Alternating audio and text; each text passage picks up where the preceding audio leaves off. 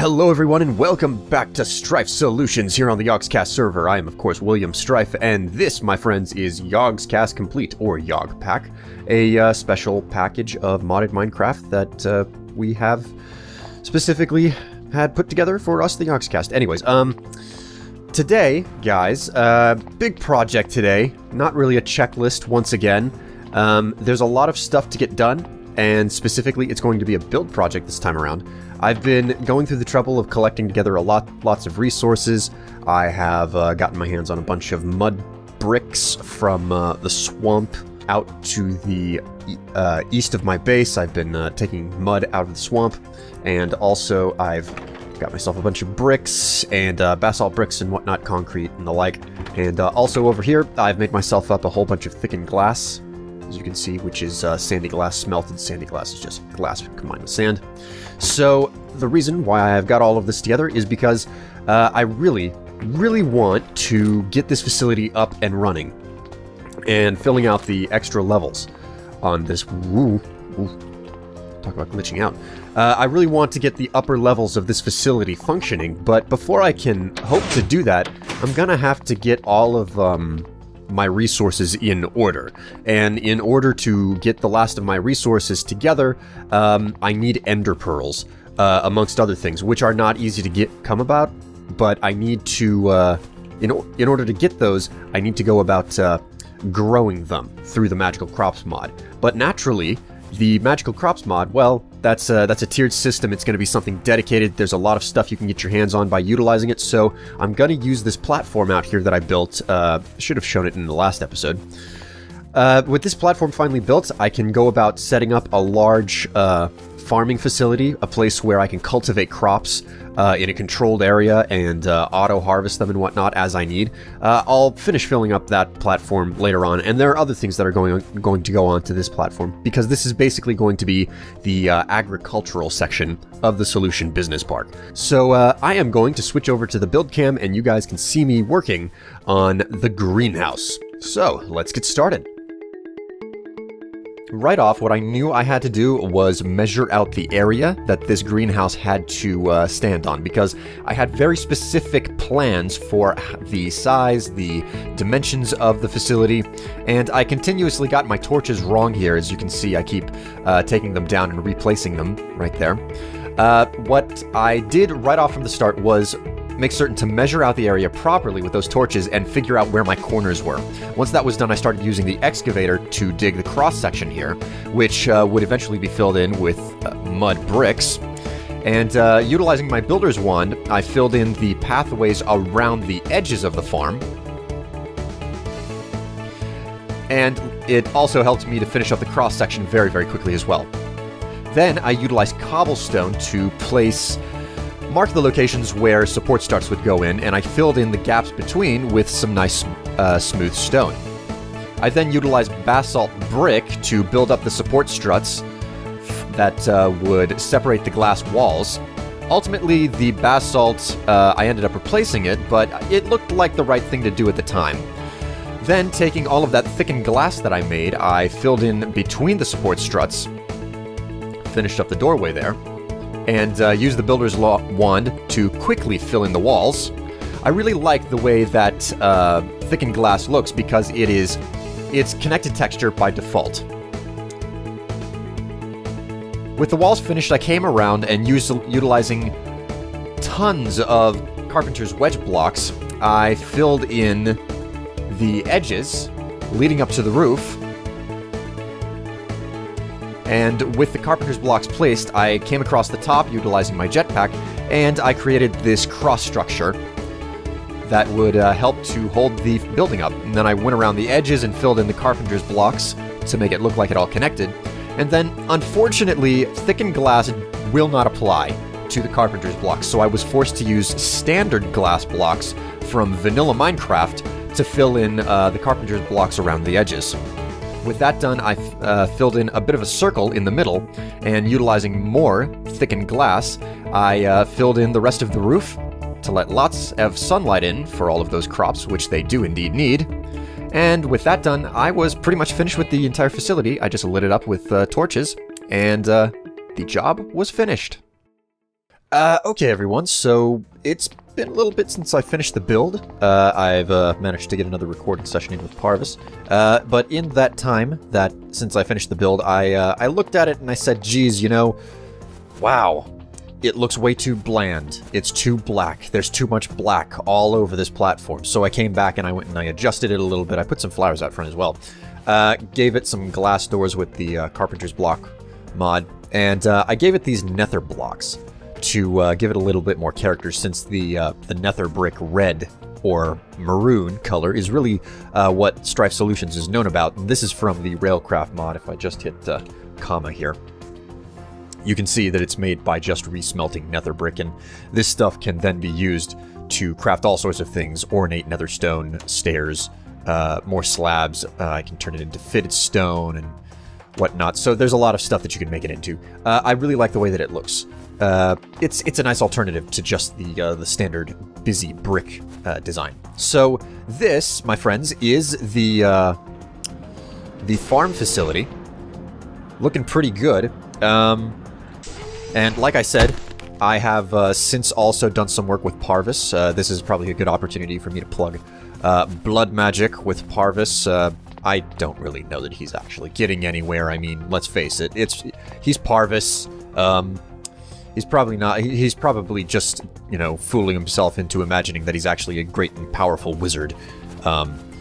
So I pop over there every once in a while to hang out, you know, kind of relax, because, I mean, it's a lot of work building a company over here. But while I was hanging out with him recently, I picked up this thing, which is a Staff of Traveling.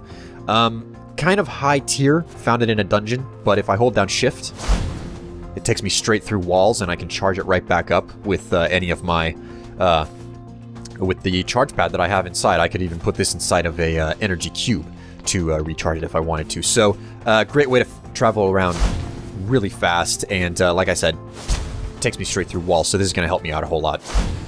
It's relatively expensive to create, and I would have made one eventually had I not found one. So there you go.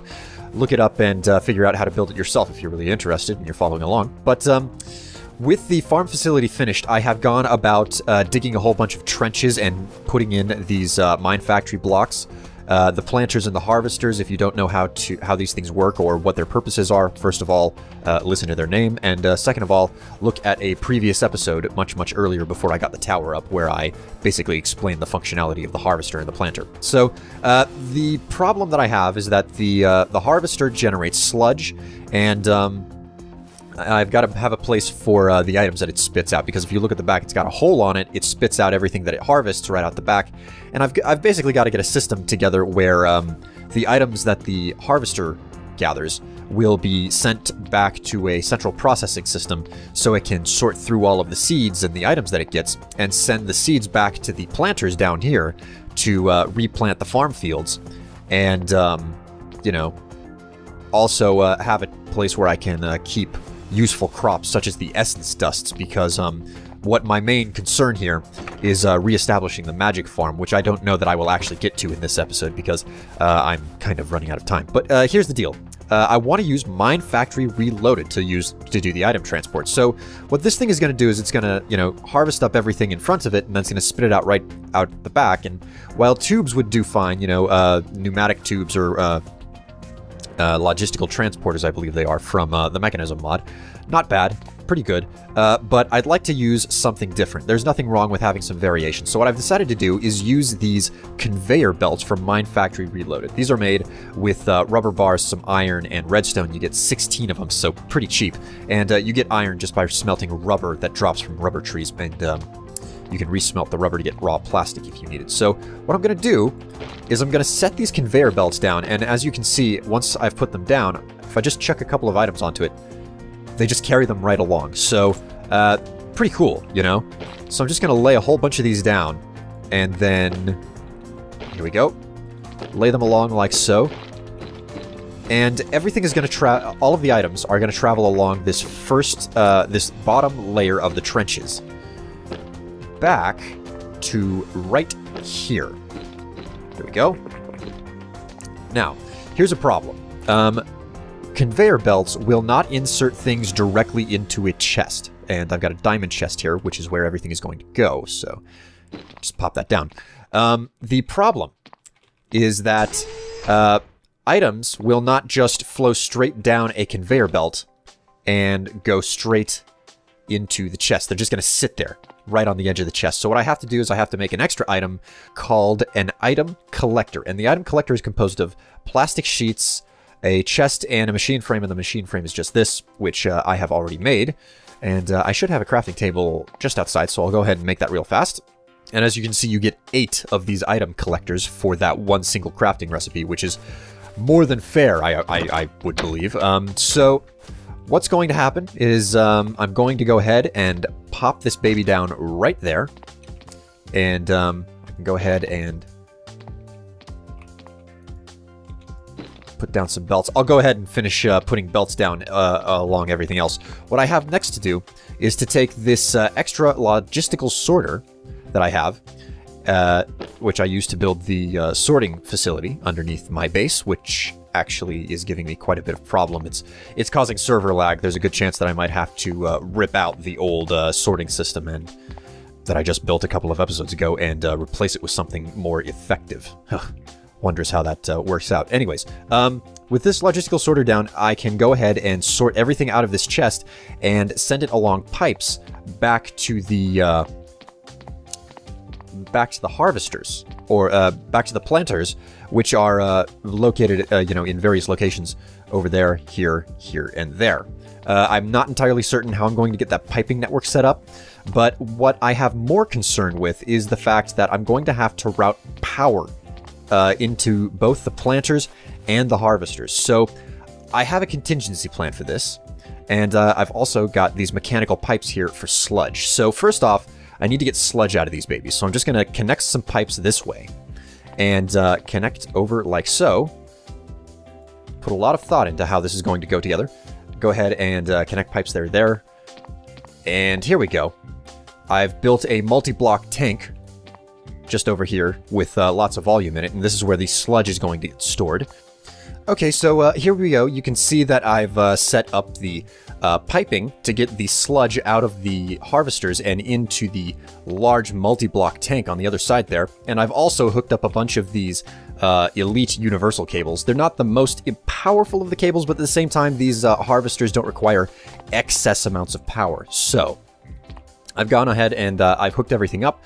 And as you can see, this cable is going to ride just one block above the conveyor system.